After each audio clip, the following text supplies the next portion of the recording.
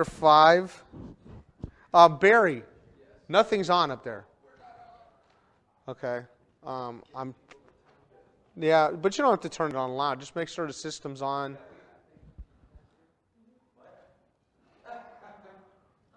I think it's automatically on the internet anyway, so that's the people that will email me and saying it didn't work, it didn't go on the internet. So yes, but I want to make sure because the green light's on. All right, wow, and let there be light. Yeah, that one's good. The communion light's good. All right, Amos chapter 5. We're going to pick up in kind of towards the beginning of it. Kind of backtrack just a little bit and go forward. We're in where Amos is talking about Israel's future. God is calling down judgment through the prophet.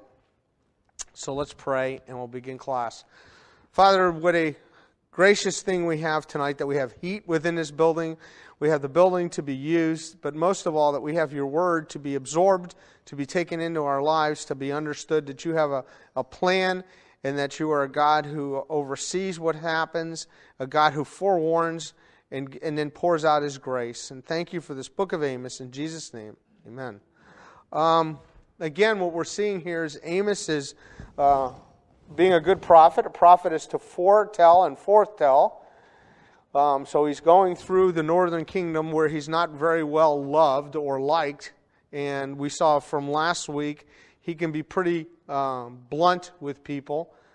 And what we see, and we're picking up in chapter 5, verse 4, and we're dealing with Israel's future.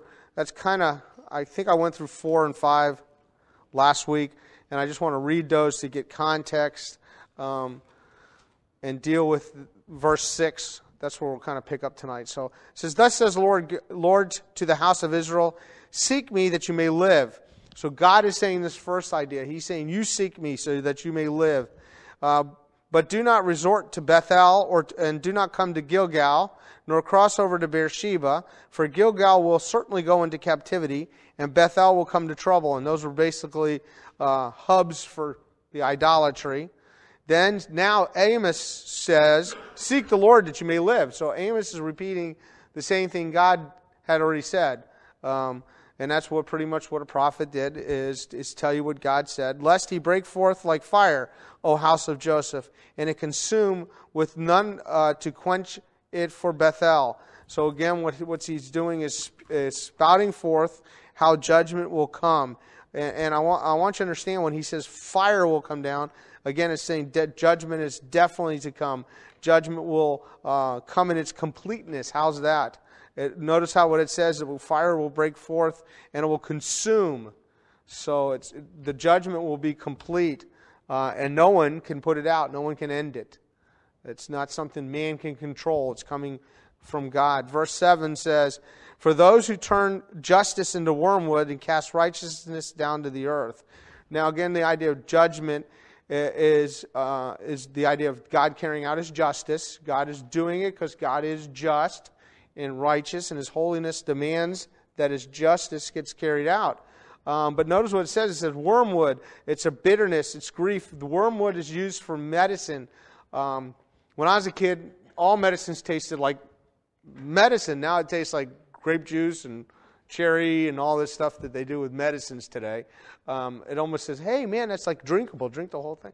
But when we were kids, your mother would threaten. I don't know if any of you ever got threatened with, I'm going to give you castor oil. And the first thing that you'd say, oh, no, I will just, never mind, I'll die. But that's the idea behind this wormwood. It's bitter medicine. So Israel's going to be taking and getting their bitter medicine. And then the idea of cast righteousness. It's an idiom that means for righteousness is stomped on or done away with. Righteousness is not a goal of the people. Remember, what God wanted is his people to be right with him and to have his righteousness. And it's not even a goal for the people. It's not even in their scope of things as we look at verse 6 and in verse 7. At the end of that, he says, it will cast it down to the earth. Now not throw it out down, but stomp on it. cast it down. So idolatry was one reason for judgment, and now another reason for judgment is how they looked at God's justice and righteousness. They were idolatrous. They had scorned God. They didn't treat Him as God. And now what they're doing is saying now God's attributes of justice and righteousness, they don't matter either. So God didn't matter in any parts of their life. I just want you to see how the northern kingdom had so strayed from God. And when Amos is cutting it straight with them, they're getting the message. Here's the interesting thing, and one of the things that kind of keeps constantly coming up to me. It's amazing how you can talk to people.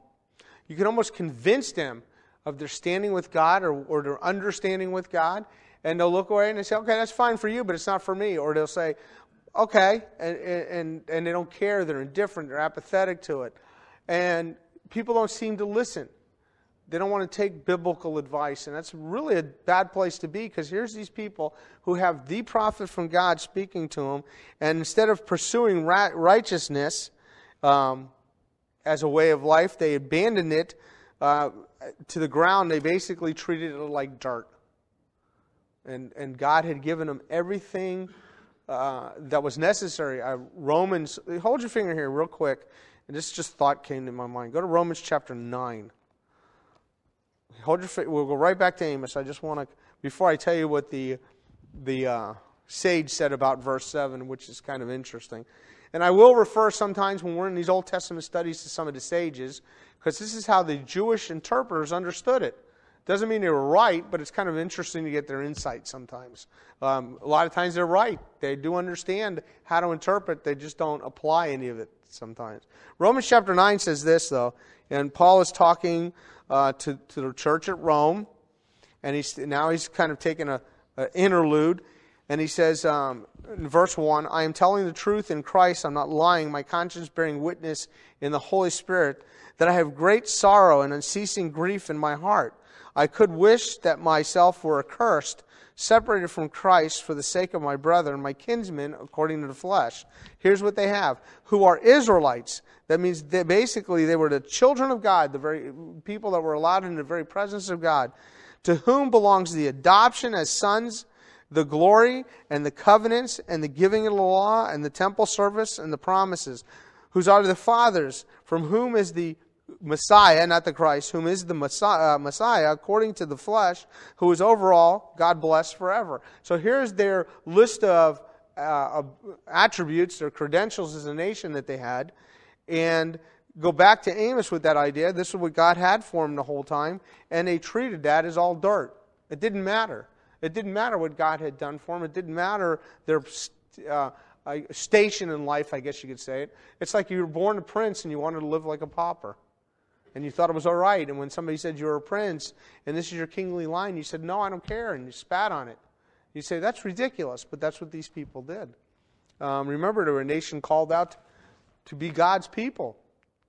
And they were not, you couldn't separate them from the pagan people at this time. You couldn't tell the difference. God wanted them to have a way to tell that they were people of God, and you couldn't tell. Here's what the sage says about verse 7 of chapter 5 of Amos. The people had reacted to the sweetness of Torah, or sweetness of the Hebrew Scriptures, or God's Word, however you want to put it. So the people had reacted to the sweetness of God's Word and its ways of justice and righteousness as if they were bitter medicines in their mouth. Now, can you kind of look at that? I mean, we're here tonight studying the Bible, and it's not bitter to us, but there's many people that you start telling them, here's what the Word of God says, and all of a sudden you can see they're getting bitter. You can see what's happening with them.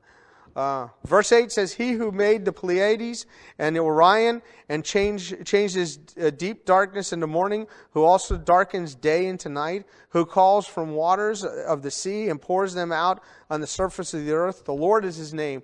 Now here's what Amos is going to. He's going to the account that God is in control. How do we know God's in control of everything? Well, you look up at the stars at night and they have a certain pattern, and they will always keep that certain pattern, and we use that to tell seasons and times. And God's the one who put them there. God's the one who establishes them there. And God's the one who keeps them there. It's interesting. what Amos is basically saying, God's creator, do you realize who you're dealing with? You ever kind of talk to somebody and you're doing business with somebody and you go, you realize who you're doing business with? I'm a this or I'm a that, and I have this kind of status in the community, and you got to be leery of who you're dealing with. Be careful.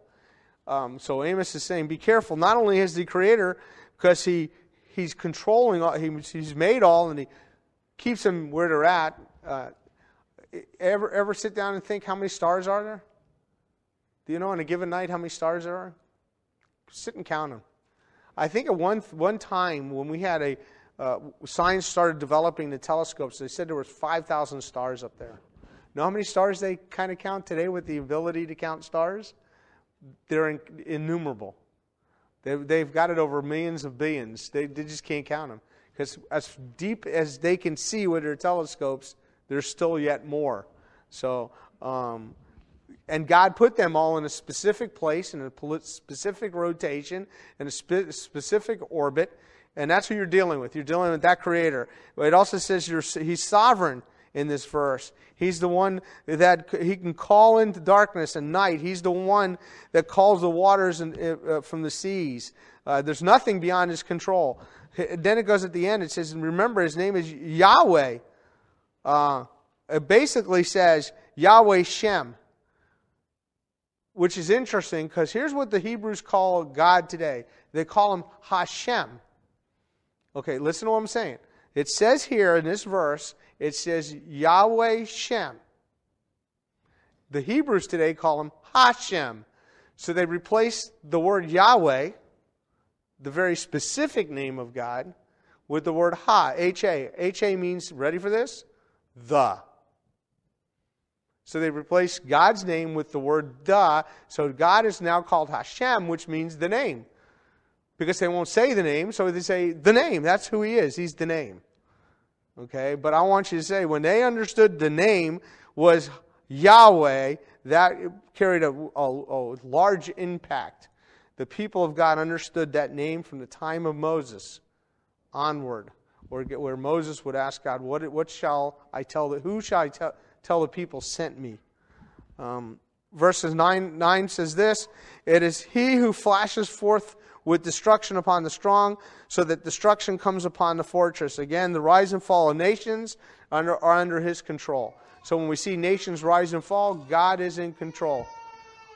I didn't say anything nasty. That kid should not have gone off. Just tell her stop. See? That's all you have to do. Verses 10 through 13. That's such a nice way with children. Stop. Verse 10 says, "They hate him who reproves in the gate. They abhor him who speaks with integrity. Therefore, because you impose heavy rent on the poor and exact tribute of grain from them, though you have built houses of well-hewn stone, yet you will not live in them. You have planted pleasant vineyards, yet you will not drink from their wine. For I know your transgressions are many and your sins are great. You who distress the righteous and accept bribes and turn aside the poor in the gate." Again, these are Israel's sins, Israel's maladjustments to God. Here's what they kind of delineate them real quick. Verse 10 basically says, the prophets have spoken, they don't listen. The prophets have spoken, they don't listen. They've rejected anything that has to do with the Word of God. Ever meet anybody like that? You can say, "I'm a Christian, it's fine, it's good for you, that's whatever floats your boat." And you say, "Well, here's what I learned today from the Bible." And they'll say, that's it, we're gone. Conversation over. But these are the people of God that should have been listening to the prophets, and they had nothing to do with them. Verse 11, basically, first of all, verse 10, they're maladjusted spiritually because they're not listening to the prophets. Verse 10, they would be maladjusted economically because look how they treated people. Look how they treated the poor. They imposed heavy rent on them. It was beyond their ability to pay. And they actually had great joy in doing so. And verse 12 basically says they were morally maladjusted because it says, which is interesting, "I know your transgressions are many and your sins are great." So again, God understands where they're at and how they have misaligned to Him and don't care. And He's just saying, here's sin upon sin upon sin upon sin. And at some point He's going to say, That's it. We're done. And that's where we're at, because verse 13 is a therefore. Therefore, at such a time the prudent person keeps silent, for it is evil time. So here's what happens in this time period. People are getting so bad, but the people that know the right, the people that know how to do the right, are silenced. It's interesting because it's in the Hiphel stem, because not only are they keeping silent, they've been caused to be silent. What is their cause for silence? Well, look how the people in their nation have behaved. There is always a remnant that are around. And as you look, you could say, man, we just need to just keep our mouths shut. It's not going to do any good anymore to speak to these people. It's not going to be good. There is a time for all of us to be silent. And there's a time to speak. I think Solomon says that well in Ecclesiastes. There's a time to do everything. And here we see the time for them to be quiet. Verse 14 through 15, Israel's only hope is seek good and not evil, that you may live. So Israel needs to come back to God, and the purpose is to seek good. And thus the Lord God of hosts be with you, just as you have said. Hate evil, love good, establish justice in the gate. Perhaps the Lord of hosts may be gracious to the remnant of Joseph. So again, the focus of the prophet is there's a time for this, which is interesting because in this section is 3 basic commands. Seek good. And here he goes back to that word again. He's going to use that word, seek it, which is fascinating because he's used the same word 3 times in 3 different ways. It's the same word, but he's used it 3 different ways. First time he says, the Lord has said seek him. Then Amos, says, seek the Lord. Now he's telling them to seek what is good. And it all comes down to the same idea. Seek what's good. That's not worldly understanding. Seek what good. You can kind of grasp this because it says seek good, not evil. What's evil? The things of Satan. So the things that are good are the things of God. The things of Satan are of this world. Isn't Satan the prince of this world? The things of God, the good, is the things not of this world that God only can provide. So there's the kind of the balance in that verse 14. In verse 15, it basically says, hate evil, love good. So now he's kind of reversed the order a little bit. And he says, again, it's a command. It's interesting. In the Hebrew, know what the word for hate is here? Ready for this? It's the word sane. Because we kind of flip it, don't we? Don't we say, you must be insane doing that. But the Hebrew word for hate is sane, or we would say sane. That's how we would pronounce it, sane. But we would write it sane, S-A-N-E. The idea here again is hate that which is evil. Love the good. And that word love again is a command. So you can be commanded to do those things. And then command number 4 is to establish justice in the gate. Again, what does God want? He wants things to be just, and He will carry that justice that's going on. There's different places you could be spiritually. You could be spiritually attuned to be a very spiritual person and listen to God and adhere to God's word and be obedient. You could be apathetic to it, where it really doesn't matter. You could be agnostic to it. But these people are so far from where they should have been, there isn't a category really to put them in. Where they're at, there is no return. And that's basically where they're at. Judgment is very close at hand. Here's just a thought that I put on this verse, and let me kind of read it to you and we'll kind of discuss it. It is not enough to not pursue evil. It's not enough to refrain from evil. Rather, one is to despise it entirely, love only what is good, establish justice, despise injustice. When people come to you, justice is what they deserve, just as the Lord is dealing with you. And the idea here is we can't really go around as we look at people and say, well, it's okay for them. They're allowed to do that stuff. No, if it's evil, we got to call it what it is. But still love the person. And that's a real hard balance to get. Because there's a lot of things that happen in our society that we would say biblically, that's just evil. But it doesn't mean we don't love the people. Yes. Go ahead.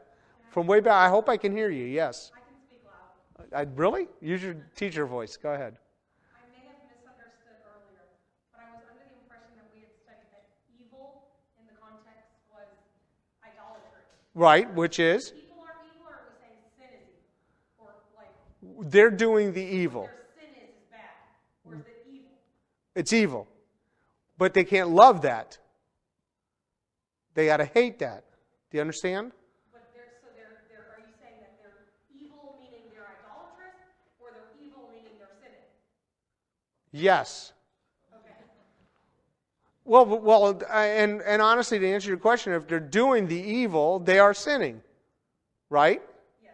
Okay. But at this point, where we want to see, if anything, is that they are being told constantly that they need to come back to God, return to God. What did it say in chapter 4? Remember we said in chapter 4, you have not returned to me, you have not returned to me. Well, by the time you get to chapter 5, I don't think it's a point they can do that. So they're evil, they've done the evil, they become the evil, there's not a point of return, if you get what I'm saying. That's from what I'm getting out of the text.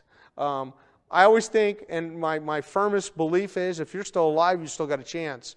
But I really think at some point God does say He's done. For instance, a good example coming from the top of my head, God knew before the incident with Pharaoh in Moses' time in the Exodus, He knew that Pharaoh would harden his heart. But He says to Moses, before the plagues, He says, I will harden Pharaoh's heart. You kind of think, wait a second, you're going to make him do that? But if we look at the individual plagues, it says Pharaoh hardened his heart, Pharaoh hardened his heart, Pharaoh hardened his heart. And you've got to say, well, at some point Pharaoh has the ability to stop this pattern. Then all of a sudden it says, and God hardened his heart.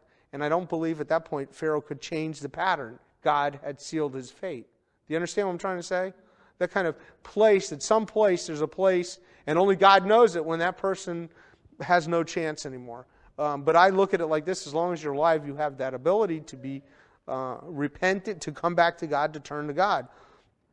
But here's what he's saying, is that the nation had so built up a list, I think, Sam, which will help you a little bit. Going back to that verse, He knows your transgressions and your many sins. They had so piled them up and not dealt with them and not come back around and not realize who they are.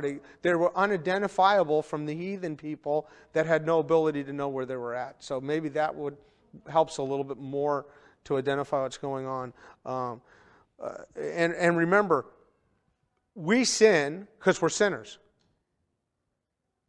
But in order to get right, we got to know that God will deal with our sin, and God reaches out in forgiveness. Here we're dealing with, though, is a national identity of it.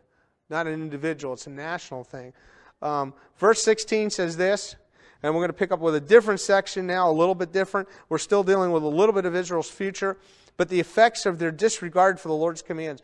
Now we're going to get into the other side of it. They have so disregarded the Lord's command.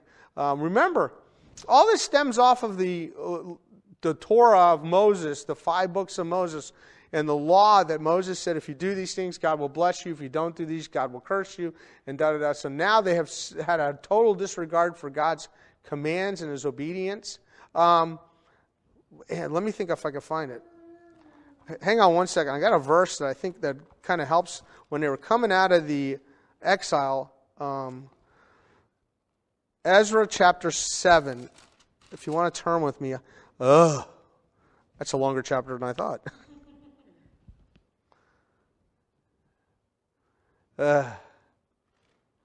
Somewhere in here it talks about Ezra. If somebody wants to help me find it in Ezra. I know it's Ezra chapter 7. Where it talks about Ezra studying, and the purpose of his studying is to be obedient. And it's not jumping off the page. So if and maybe we don't need to chase that rabbit because I can't find it. Yeah, here it is. It's verse 25.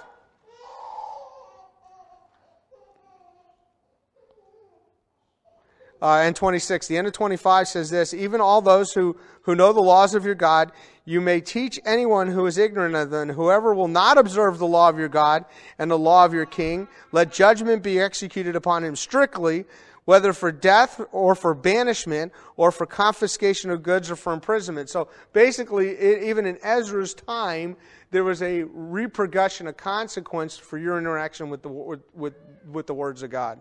And again, what we're seeing here is those consequences. So back to Amos chapter 5, verse 16 says, therefore says the Lord God of hosts, the Lord, there's wailing in all the plazas, and in all the streets. They say, alas, alas. They also call the farmer to mourning and the professional mourners to lamentation.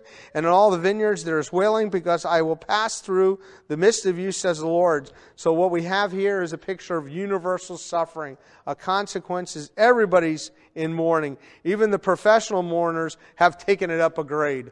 If you don't know what a professional mourner is, if you died and you didn't have enough relatives to cry over your body, your relatives would hire out people to mourn and cry over your casket, so there could be a larger group of mourners. And we kind of see that in New Orleans. Don't they do that kind of thing in New Orleans? That's kind of cool. I mean, it's kind of weird, but cool. But they have professional mourners and carry that. But at this time, it was wailing was everywhere. So what it's basically saying is because of God's passing through, there's going to be universal suffering. 18 through 20, we're going back to that thought of Joel. And you are longing for the day of the Lord. It had gotten so bad. Lord, just come, judge already. That's what they're saying. For what purpose will the day of the Lord be to you?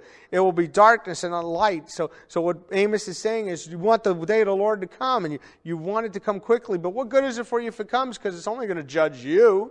It's not going to bring you the kingdom. Because remember what we said in Joel, they were looking for always talk about the day of the Lord because you'll be ushered into the kingdom. But what good? These people won't be going there. As when a man flees from a lion and a bear meets him, or goes home, leans his hand against the wall, and a snake bites him, will not the day of the Lord be darkness instead of light, even gloom with no brightness in it? So again, what's happened is the repercussions of their sin have led to basically there's no escape. That's what we're down to.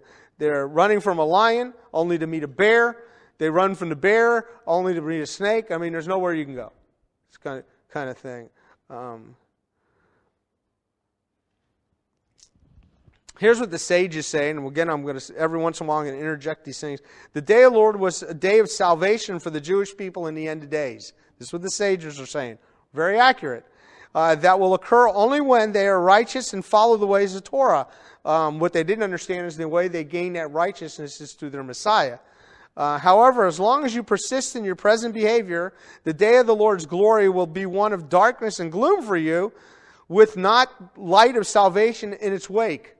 Which is fascinating. I'm saying, these guys almost got it, and they don't believe. They almost got it. They're very attuned to what the verse is saying. A Jewish anecdote says this, which is about this idea. A bat and a rooster were waiting the dawn.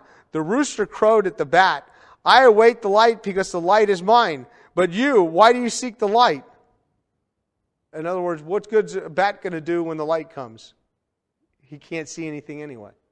And that's what Israel's at. Israel's at the place that they don't see the light. Remember what Jesus said when he came, right? I am the light of the world. They had acknowledged the light, and they didn't. They refused it. They'd rather live in, what does it say? They loved the darkness rather than the light. Why would Israel remain in the darkness? For they love the darkness more than the light. Verse 21 through 26. Verse 21 through 26. Again, what comes about is a total rejection of their rituals and festivals. Now, Israel's calendar, their life was set on rituals and calendar and festival days that God had given them, but it was to be served with celebration and memorial, not with Actually, what had happened by this time too, they had taken their festivals and attributed them to the pagan gods too. So it says in verse 21, I reject your festivals, nor do I delight in your solemn assemblies. Even though you offer up to me burnt offerings and with grain offerings, I will not accept them. I will not even look at your peace offerings of your fatlings. So in other words, they were doing what they were told to do, but they weren't doing it with the right mental attitude behind them. Take away from me the noise of your songs. In other words, even their praises that were lifting up was not from the heart. It was just the ritual of doing it. I will not even listen to you, the sound of your harps, but let justice roll down like waters and righteousness like a ever-flowing stream. Did you present me with your sacrifices and grain offerings in the wilderness for 40 years, O house of Israel? In other words, what did you do in the wilderness? What was the attitude of the nation? Again, what always happens in the Bible, and you got to get this a very important fact, that they go back to the historical event where it all started in the Exodus, and they recount to them what God had done. Verse 26, you also carried along Sikkoth, your king, and Kinyon, your images. And basically, Kinyon was an image or a pillar of the heathen god. Sikkoth was a Babylonian god. So there was basically, they made that Babylonian god their king, and they set up heathen images. That's what they did in this time that they were supposed to be worshiping God. It says, the star of your gods, which you made for yourselves. Here's what you should... When I'm reading this, I'm thinking, God is mad as hell and is not going to take it anymore. That's kind of what you should get. Because that's the feeling that you should get and pull away from this. Because when you get to verse 27, it says, therefore, I will make you go into exile beyond Damascus, says the Lord, whose name is the God of armies. I know it says God of hosts, but that means God of armies. God is marching through with them. He's basically, and again, I'm going to say this redundantly, but He's done. It's time's up. Their clock for God's long suffering is run out. Chapter 6 is a list of decrees. And right away there's trouble when the first word is woe. If anybody's ever read Matthew, we know that the list of woes that Jesus pronounced against the Pharisees were not good. So when God begins here, as Jesus did in Matthew, woe is not good. And it's interesting what He does. He says, woe to those who are in ease in Zion, and to those who feel secure in the mountains of Samaria, the distinguished men of the foremost nations, to whom the house of Israel comes. Go over to Calneh and look. Go from there to Hamath the great. Then go down to Gath of the Philistines. Are they better than these kingdoms? Or is their territory greater than yours? And what He's basically doing, He's saying, He's challenging them to look past their borders, see what's going on, what's happening to the enemies and the people around them. And Israel had looked around, and what was their idea was, it wasn't that we were better off than these people and that we had God. They wanted to be like them. How many times did you see in the Bible that Israel looked around and they said, hey, I really want to be like the Smiths and Jones.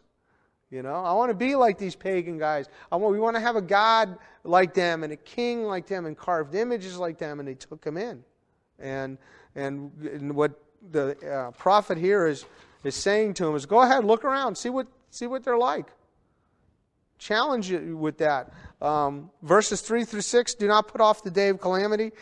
And would you bring near the seat of violence those who recline in the beds of ivory and sprawl on their couches and eat lambs from the flock and calves in the midst of the stall, who improvise to the sound of the harp and like David have composed songs for themselves, who drink wine from sacrificial bowls while they anoint themselves with the finest oils, yet they have not grieved over the ruin of Joseph. So here's what's going on. They've been indulgent, self-centered, indulgent people. Look what they've done for themselves. They're feasting. They're stretching out lazily on couches. They're listening to wonderfully enchanting music. They're drinking wine in abundance. And notice what it says. They're drinking wine in the sacrificial bowls. These were the bowls that the priest would use to take the blood of the animal and sprinkle them on the altar. You kind of get what the picture is? And they're taking and putting wine in it and drinking it. So they don't care. They really don't care about anything. They anointed themselves with rich perfumes. But therefore is there again. Verse 7 says, therefore, they will go into exile at the head of their exiles, and the sprawlers banqueting will pass away. The Lord God has sworn, and the end of it will be like a bitter day. Behold, the days are coming, declares the Lord, when I will send a famine on the land, not a famine for bread. Ready for this? Not a famine for thirst of water, but rather for hearing the words of God. That's a pretty grim picture that's painted. They will have a physical famine. But what did Jesus say even to Satan in Matthew chapter 4? He says, what we need is not to turn the stones into bread, but that we live by every word out of the mouth of God. That's our bread. And they don't have that very living bread. That's what he's basically saying. They have nothing left but just fragments of what they could possibly have. And it says, and people will stagger from sea to sea. I've skipped the whole chapter. Where am I at? Why didn't somebody say something? Boy, I skipped. Wow, hold that off for later. Somebody should have said something. Okay, I'm in chapter 6 now, verse 9 I'm going to pick up. And if you everything I said is good for later. Verse 9 says, and it will be, if 10 men were left in one house, they will die. There's one uncle, and his undertaker will lift him up to carry his bones from his house, and he will say to the one who is in the uttermost part of his house, is anyone else with you? And the one will say, no one. Then the answer will say, keep quiet, for the name of the Lord is not to be mentioned. For behold, the Lord is going to command that the great house be smashed to pieces and the small house to fragments. And again, it's pretty bad. Everything's going to be leveled. No matter what you live in or what you have, it's going to be destroyed. Verse 12 says, do horses run on rocks? Or does one plow them with oxen? Yet you have turned justice into poison and fruit of righteousness into that wormwood. Again, we're back at that bitterness. Again, Amos is employing a very solid logic again. And he says, what he's basically saying is, judgment at this time makes absolute sense. Israel has sinned greatly. They've piled sin upon sin, and their judgment is poison, basically. So what judgment is to poison, in other words, Israel had changed judgment into oppression. They also, entrusting its riches to gain extortion, the fruit of righteousness that they were to get would be wormwood. So they had poison and they had wormwood, and that's a pretty bad place to be again. And verse 13 and 14 deal with the arrogance of the people. It says, and you who rejoice in Lo-Debar and say, we have not by our own strength taken, I think it's Carnimim for ourselves. For behold, I am going to raise up a nation against you, O house of Israel, declares the Lord of hosts. And they will afflict you from the entrance of Hamath to the brooks of Arabah. And again, their arrogance, they were boasting about. Now, before I get into the idea of boasting, remember Jeroboam the second is the king over this domain at this time. At this time, they have beaten everybody. They've had victories everywhere. They're very secure in themselves. They have no thoughts of anybody coming in and taking them into captivity. They have no thinking that somebody's going to exile them and take them away. They're very secure, but sometimes that false security is in themselves. They're thinking what they've done. They're not in any position to give God any glory. They're not giving God any thought, and they're okay. I think that's a place where people often get sometimes. Look at the flow of things we've talked about.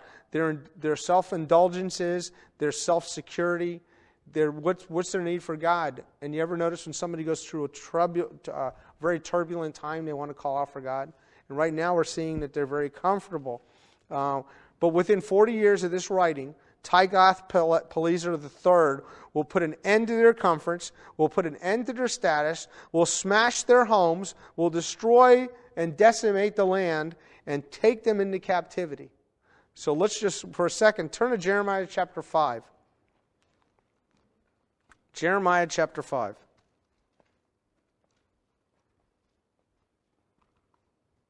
And I just want to show you the verse that kind of goes with this.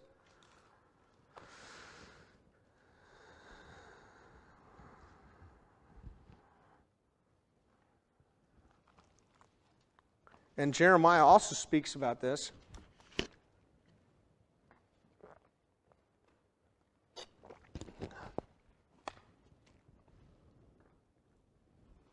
Jeremiah 5:15. Behold, I am bringing a nation against you from afar, O house of Israel, declares the Lord. It is an enduring nation, it is an ancient nation, a nation whose language you do not know, nor can you understand what they say. So when Assyria comes in and takes them, how will they communicate with them? How will they understand what's happening? They're going to be so, there's a Yiddish word called flablungent. Basically means totally lost, absolutely clueless. Okay? And that's what these people will be when they're taken into captivity that God has told them about. All right, let's shift gears and get into the second and last section of Amos. We're going to look at the visions of Amos. This is chapter 7 through chapter 9, verse 10. The visions, he has 5 visions that God will give him. And basically how we know they're a vision, they all say, thus the Lord God showed me. That's what it'll say. The Lord God showed me. There's 5 visions. I'm going to tell you what they are, and then we're going to go through them. And prayerfully, we can do it pretty quickly. There's going to be verses 1 through 3 of chapter 7 is devouring locusts. Many times in prophecy, locusts come in. They are a sign of a devastation of the land. Secondly, verses 4 through 6 of chapter 7, we're going to have consuming fire. Verses 7 through 9 is a probing plumb line. Chapter 8, the whole chapter is about a basket of summer fruit. And chapter 9, 1 through 10 is the Lord standing on an altar. These are the visions Amos sees. Now remember, these visions are all developed means by which God will punish the children of Israel for their consistent, continuous, unrepentant sin. So all we're doing is looking at how God will punish the people and the means by which He uses them. The first vision is 1 through 3. So let's at least get through the first vision tonight, and get a kind of grasp of where we're going. First thing I looked at when I wanted to see the visions and look at them, were they progressive in nature? In other words, one get worse than the other? Not necessarily. But they do kind of, what's the best way to look at it? Balance each other and stack. In other words, you have the first one, the second one will just add to it a little bit, but they don't. In other words, one's not bigger than the other, but they all kind of add another point of dealing with Israel's horrific use of who God is and non-caring about their position and status and what God had given them originally. So what we see here in verses 1 through 3, it says, thus the Lord God showed me, and behold, He was forming a locust swarm when the spring crop began to sprout. And behold, the spring crop was after the king's mowing. And it came about when it had finished eating the vegetation of the land that I said, Lord God, please pardon. How can Jacob stand? For he is small. The Lord changed His mind about this. It shall not be, said the Lord. Now here's what's happening. This vision scene, and Amos is going to stand up against the vision. The vision is this, that the locusts are going to come, take the place. What we have is usually there's 2 crops a year.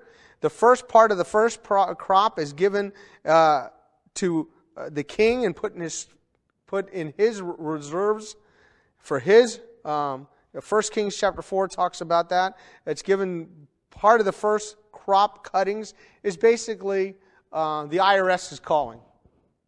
The IRS says, this is how much you owe. And you would mow your fields and you would give it to the IRS instead of sending them a check on April 15th. That's the kind of idea. But the second mowing, or second harvest, I guess is the best way to put it, is what you would gather and you would put in your storehouses so you can survive the winter. I don't know about you all, but Lizzie and I talked a couple of times making sure we have enough stuff in case we get iced in, which hasn't happened this year, so that's pretty good. And I don't think we're going to get it, but I shouldn't be a weatherman, so I'm not going to tell you, because they're not right either. But the idea is when the winters were usually hard and the fields didn't produce anything in a very agricultural society, you stored things up. There was no food in the storehouses. So Amos intercedes in verse 2. The locust had consumed. The prophet himself intercedes. There's many questions. Did this vision actually take place? In other words, God is going to pronounce a judgment of these locusts. Will it occur in the end? Well, we see from other prophets, yes, it does. But what we see is here Amos intercedes to forgive the people, and what we have is that Lord changed his mind. The Lord showed mercy and states that it shall not be at that time. In other words, for instance, a good way to understand this, Jonah didn't want to go into Nineveh. He was afraid Nineveh would repent and God wouldn't punish them. But God did punish them, not that time. You understand? God does punish. He just delays it. And again, what we have here is Amos pleads for the people. God showed restraint. We must remember that God ever works in accordance with His infinite holiness and absolute righteousness. When sin is present, God must condemn and punish it. When prayer and the grace of God operate to provide a way of escape, then God spares. In each case, He is working in the strictest conformity with His known holiness. Thus, it was in answer to trusting prayer, God said He would not allow the plague to ravage any longer. But He didn't say He would never bring it back. Do you understand? Only eternity will reveal how much the plan of God has been wrought through consistent and persistent, and I'm going to say this again, prayer for salvation of souls in Israel and throughout the world. One of the things I think we sometimes don't realize is that prayer, consistent, I'm going to say it again, consistent and persistent prayer avails much. God will do things and we won't, and I think one of the things we'll find out when we get to heaven, how much our prayers did God listen to and deal with things. The next one is consuming fire, verses 4 through 6. Thus says Lord God showed me, and behold, the Lord was calling to contend with them by fire, and it consumed the great deep and began to consume the farmland. So this fire, now when it says the deep, our first intention is to think the deep seas. What it's talking here more than anything is the deeps is talking about the water tables. The heat had gotten so bad, the drought had gotten so bad, it dried up the water tables. That's kind of what you got to look at. Then I said, Lord God, please stop. How can Jacob stand, for he is small? And God again changed His mind about this. This too shall not be, He said. So again, the same cycle occurred. God pronounced judgment. He brought this scorching sun, burns the fields, and soaked up or basically got rid of the water table. And basically, as we look at, devastation was beginning to overtake the land. Once again, Amos prays or intercedes. I don't know if we want to call it necessarily a prayer. Some of us think of a prayer that's very structured. This is basically, Lord, please stop. Stop. More, if not a prayer, more of a pleading for the people. And Lord once again relented. The third vision is 7 through 9. It says, thus the Lord showed me, and behold, the Lord was standing by the vertical wall with a plumb line in His hand. And the Lord... Now, do you guys know what a plumb line is? Okay. I'm sure some of you do. It's also called a plumb bob, I think. We used to call them plumb bobs. What it is it's a piece of string with a weight on it. And if you put it on a specific, in my case, it was an instrument we used to use to set angles or to or to locate things, you'd have a pipe in the ground, and you want to get it right over that pipe, and the instrument had to be dead center over it. The way you'd use it is you hang this instrument called the plumb bob from it, bob, which is a string with a weight on it, and make sure it's dead center, so as you leveled your level and got it all centered on that, it had to be dead center over that, so you'd be straight down the line you wanted to shoot. So basically, it's to level and keep things perfectly straight. That's what the idea is. So whether you call it a plumb bob, or cord with a weight, or a plumb line, whatever you want to call it, it determines verticalness of the wall. If you say anything, you say that weight would be perfectly straight. Obviously, a string is not going to have a bend in it. So what the Lord says is, with a strict justice, I am going to cut this judgment straight. It's going to be perfect. And that's kind of what he's looking at. And the Lord said to me, what do you see, Amos? And I said, a plumb line. And the Lord said, behold, I am about to put a plumb line in the midst of my people. I will spare them no longer. So what he's saying is, I'm going to put up a measurement. This is what I want. What does God want? He wants perfectness. He wants holiness. Do they measure up? How far do they measure away from that plumb line? And you'd say, man, they're way off. But God said, this is the only line I have. This is the only thing I can be. I can only be perfect. And he's going to measure that. So he places a plumb line in the midst of the people. And basically the question is, how do they measure up? How do we measure up? What is the standard of perfection we use? How close are we to it? And we got to say this like the people should have said, not close, Lord. Not close, Lord. But he says, I will spare them no longer because they didn't measure up. And it's interesting because as he says this in the end of verse 8, he says, I will spare them no longer. I think some versions say, I will pass over them no longer. An interesting take on that, because God had passed over at this time their sins. Remember, in the Old Testament, he had covered them. It's not the same word, but it's just an interesting play on English words, that he passed over them. Verse 9 says, the high places of Isaac will be desolated, the sanctuaries of Israel will lay waste, and then shall I rise up against the house of Jeroboam with a sword. We don't have Amos crying out and pleading out to stop. We don't have God relenting on this one. So basically what we see is this is carried out, and we know that Jeroboam in 721 is cut off because Israel's taken into captivity.